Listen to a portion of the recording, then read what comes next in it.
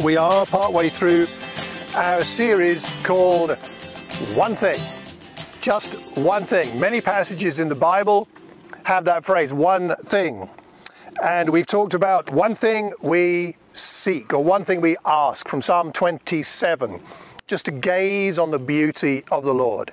That's just about what's the most significant thing we could desire in life. It is to be in the presence of God. And then last time we talked about one thing we lack. And hopefully we don't lack that one thing in that rich man, which was simply an unsurrendered spirit. And really, to be a disciple, a follower of Jesus, all you really need, fundamentally, when you boil it down, is a surrendered spirit. So if we just want that one thing to be in the presence of God, and we have a surrendered spirit, we're already going a long way to being in a good place spiritually. Now today, it's one thing is needed. One thing is needed. And we're here in Luke 10, if you want to turn there. We're in Luke 10. I don't think I asked anybody to read this, did I, this week? I don't think I did. Would someone like to, with a reasonably loudish voice? Luke 10, it's just a short passage from verse 38 to 42. Would someone like to read that for us? As Jesus and his disciples were on their way, he came to a village where a woman named Martha opened her home to him. She had a sister called Mary who sat at the Lord's feet, listening to what he said. But Martha was distracted by all the preparations that had to be made. She came to him and asked, "Lord, don't you care that my sister has left me to do the work by myself? Tell her to help me." "Martha, Martha," the Lord answered, "there's only one thing is needed. Mary has chosen what is better, and it will not be taken away from her." Thanks, Patricia. A few things are needed, or indeed only one. One thing is needed. What do we need right now in this world today, in your life, or in our society, our world? If you could fix one thing that's needed, what might that be? Joe? The abolishment of greed. The abolishing of greed. Wow, that would change a lot of things, wouldn't it? Excellent, thank you. Okay, Akin. Oh, get rid of social media. Get rid of social media. Whoa, controversial. You want to repeat that for Facebook? Especially for those of you watching on the Facebook live feed, Akin would like to get rid of you. That's what Akin would like to do. Just bear that in mind. Okay, Pat. Reverse global warming. Reverse global warming. If we could just do that.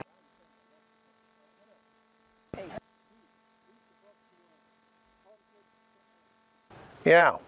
What else would you like to fix? One thing is needed. What do the headlines tell us? And what do we think? Inflation. Inflation, bringing it down, bring that down. How about a simple thing like, please could I have the same level of energy I had when I was 25? I think I'd quite like that. Still got it. Joe still got it, but the rest of us are human. One thing is needed. You know, sometimes we get confused about what is needed.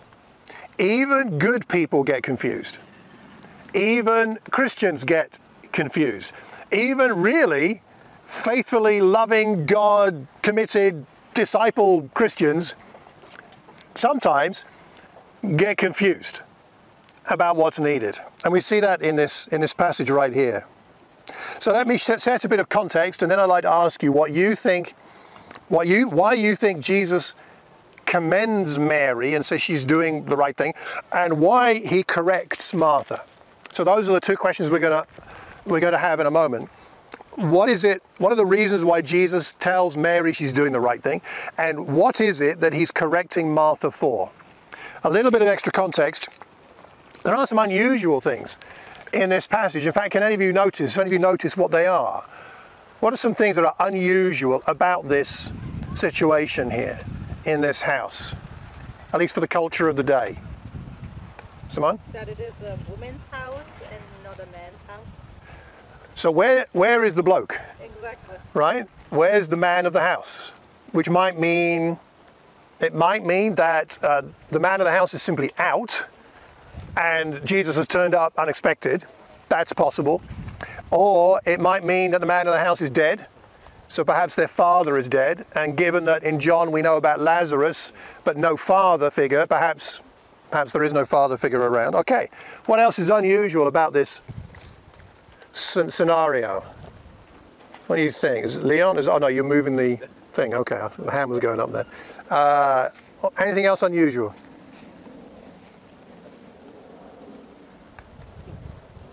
Mary was allowed to sit and learn in an environment where usually only the men would be allowed to learn. Okay, so Mary is allowed to sit at the feet of Jesus to learn from him in a culture where women did not learn in that setting. They didn't learn in that setting. They would learn from who? Their husbands. They would learn from their husbands, or possibly the father of the house, maybe. But they wouldn't learn from a rabbi. For a woman to sit at the feet of a rabbi, especially, or any man really, and in a house, a man who wasn't their husband or their father, it was scandalous, actually. It wasn't just not the done thing. It would create a scandal in the local village. So some unusual things going on here. So, all right, what is Jesus commending Mary for?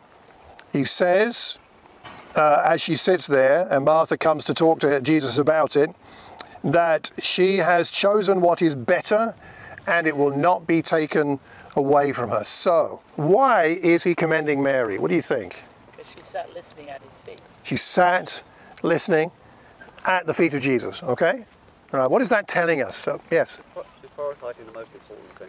The most important thing, right then, at that point. Okay. What else? Because she's rebelling against cultural norms. Standing up for her God-given right, which is not recognised in the society of today. Okay. I didn't read that. It's the NPV, the new penny version. She's bucking the trend. She's challenging societal norms on the basis of a relationship with Jesus. That's very significant. Yes.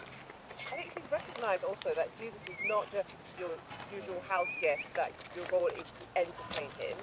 She's recognised that Jesus came for something more special and that she needs to pay attention to that rather than just do the usual of make sure your guest is comfortable. So she's recognising the significance of her guest. Yeah. Jesus is not any old guest. He's one of a kind. That's a really interesting point, which I hadn't thought of, but that's really good. Great. Anything else? Any other reasons why Mary is being commended by Jesus? I guess she wasn't afraid. She wasn't afraid. So easy, yeah. She wasn't afraid of what people would say, think. What she was focused on overtook all of that. You know, and she wasn't concerned about what they would say or not say afterwards after Jesus left. She was just really focused on. Yeah, she wasn't afraid. She didn't let the fear of what people would say and stuff like that. That's such a good point. I hope you caught that she wasn't afraid. She wasn't afraid of what other people would think of what she did. She was, whether she processed that and thought, I wonder what people would think, but I don't care, I'll just sit here, or whether she just automatically did it, we don't know. Excuse me, but she had the right approach to that. It doesn't matter what society think, what my family think, what even my sister thinks. I'm going to sit here. This is where I need to be. So courage, yes. Yeah. Anything else you think? Yes, Alice. She showed a lot of respect to Jesus because, first of all, she wasn't obeying the rules, but it was to respect. It was to worship Jesus and learn. It was to worship Jesus, to learn from him, showing him respect. Isn't that a great answer? Thank you, Alice. That's right. It was a respect of Jesus above all other things. Simon? I think she's demonstrated an incredible amount of listening skills here. Yeah. Yeah. She devotes herself to listening. Yeah. She's kind of taken a leap of faith. A leap of faith. Because she's doing something that isn't, even her sister doesn't.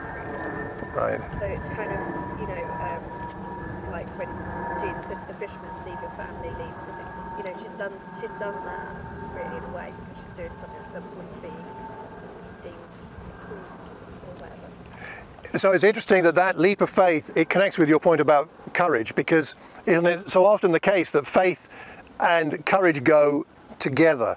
People of faith demonstrate courageous action which may go against what other people would approve of, accept, or you might get criticized for that. Let me ask you a connected question. When can you think of another time when people sat at the feet of Jesus and Jesus commended them? Feeding of the 5,000. Feeding of the 5,000 is one. Perfume. Yeah. The woman who came to his feet, yeah. People sitting around him. Another time people sat around him. Children. The children, yes. Another time. And he, because they sat round him, he gave them a special status. He told them, you have a special status now because you're here. I'm being a little cryptic. See if we can work this one out. People sat around. For the Last Supper? Not the Last Supper, but that's a good one. People got essentially accorded a special status because they were there in a house, actually, similarly in a home. One for the Lord. Lowered through the roof, good one. When he reappeared to the disciples after his resurrection. After the resurrection is a good one. I'm thinking of another one. We've got some good Bible knowledge here. This is good. This is good. All right, I'll tell you. No, Patricia? I don't know if this is one, but he goes to the home of the tax collector. The home of the tax collector is another good one. Now I'm thinking about the time when his family come and the people inside say, your family are outside looking for you. And he says, who are my family? Those who are here, seated here. You are my family. And I think there's something very profound going on here where Jesus is essentially accepting Mary into his family. He's saying, your family. It's that kind of relationship we have because you've sat and listened. You've devoted yourself. You've chosen what is better. She's chosen him as family. You could say perhaps even over Martha as her sister. Who is she going to seek to please? It's Jesus, rather even than Martha. So effectively, she's joining his family, and she allows Jesus, fundamentally, from all the things we've shared, I think, she's allowing Jesus to fundamentally set her priorities. She adjusted her priorities according to those of Jesus. His priorities rather than the priorities of tradition, of custom, or what everybody else is doing, or what people close to her would think is right. She's putting the word first. Listening, the word there, listening, implies it's the same word used for to listen and obey. It's that idea that I'm listening to then take action. So it's that kind of listening to Jesus. Luke 4 verse 4, Jesus said, it's written, man shall not live on bread alone, not on Martha's hospitality alone. We shall live on my words. And she takes him seriously. Okay, what is Jesus correcting Martha for? And Martha gets a bad rap. And I don't think we should be too down on Martha here. But I think we need to wrestle with the idea that she is being at least corrected. So what is she being corrected about by Jesus? Alice? It's because she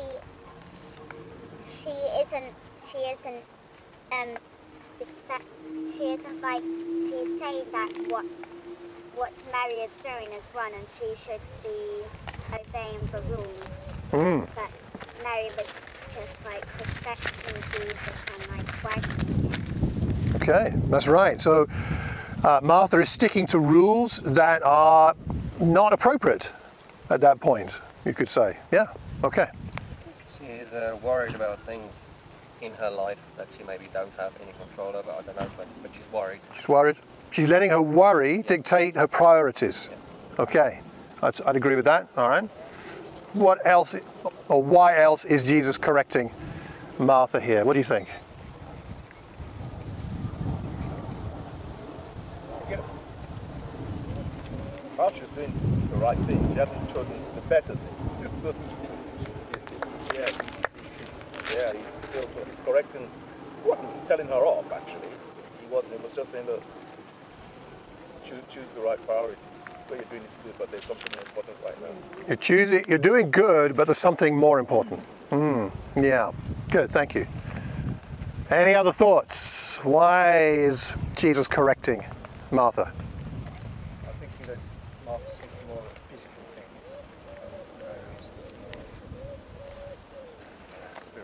Martha's got a mind on physical things, Mary on spiritual things. Okay. Yep. Any other ideas? What's going on here? It is interesting that Jesus is not, I think he's not rebuking Martha, but he is correcting. Sorry, there was a hand? Yeah, sorry. I think Paul said Martha's doing what most siblings do, which is try and get the other one in trouble. Get the other sibling in trouble. It's like, oh, you know, she's not doing what she's better be doing. You need to correct her.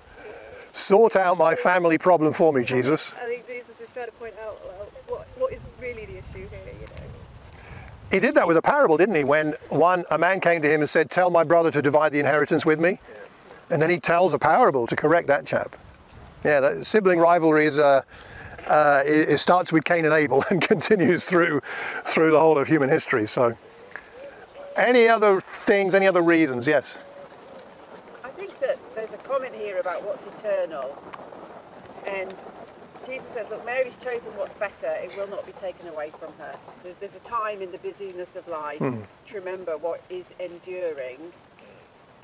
And, I mean, the ladies, we've talked about this, about how, you know, even post-COVID, starting to reopen our homes, and there's the usual panic of, are the toilets clean? Are there enough clean mugs? Is there enough milk? You know, oh, I haven't got any biscuits or whatever. There is that. And the place needs to be clean before the grand invasion. And those are important things, but they don't last forever. And in the busyness of life, I suppose, to me, God is giving Martha to think about what really lasts and what is enduring. Right. Yeah. What will matter 10 years from now? Yeah. Right, the state of the home today, this day when Jesus arrives, that you're not going to be thinking about that. At least hopefully not. But you might be thinking about what you learned that day. Yeah, so what's of lasting value? Good. Anybody else?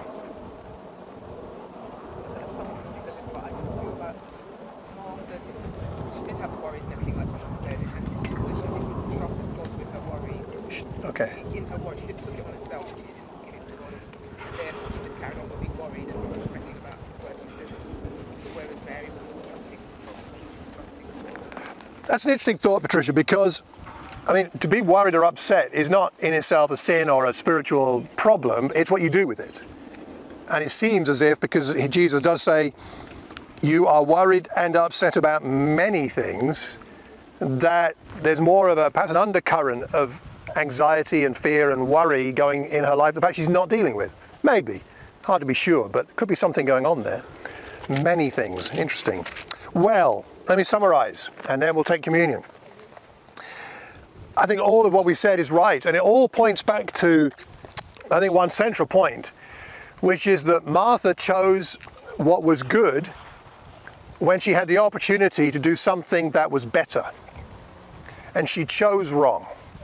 She chose inappropriately, or she chose not according to what was best. Is it good to offer hospitality?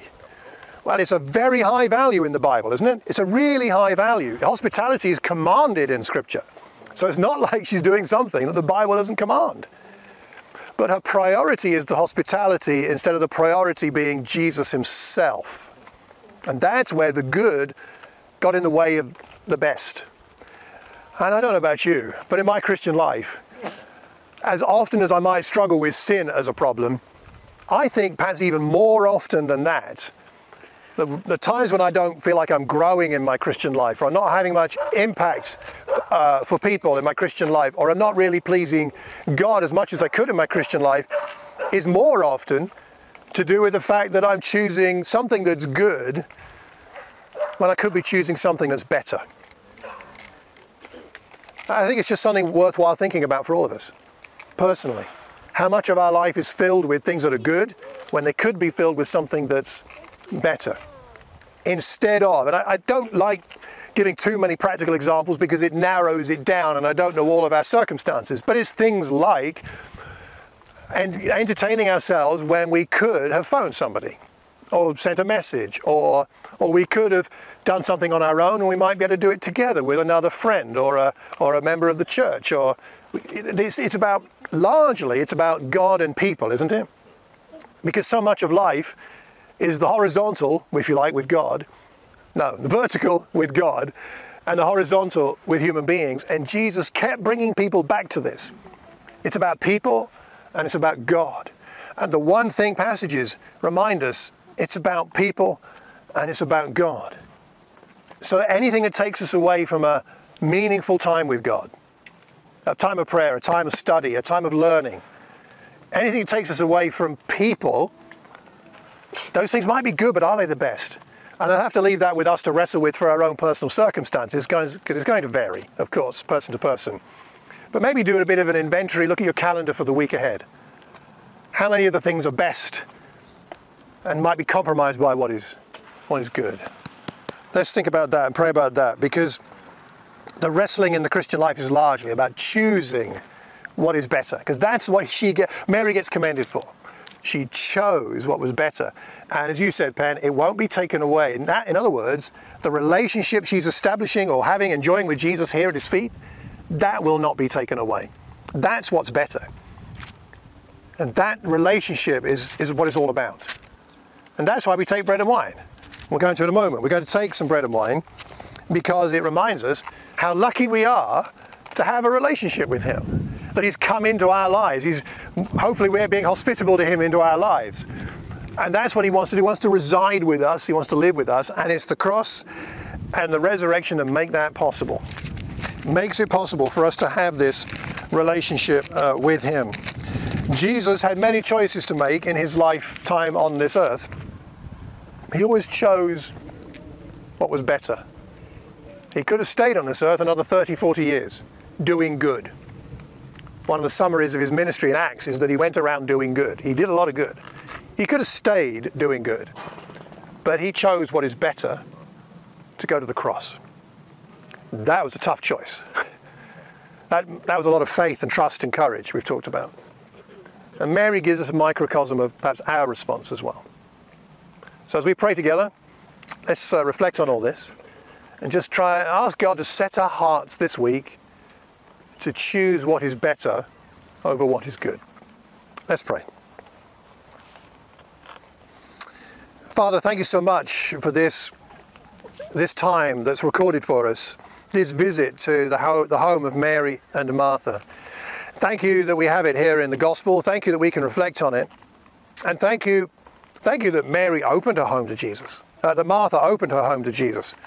Without that, none of this would have happened. And thank you that Martha wanted to be hospitable to your son, Father.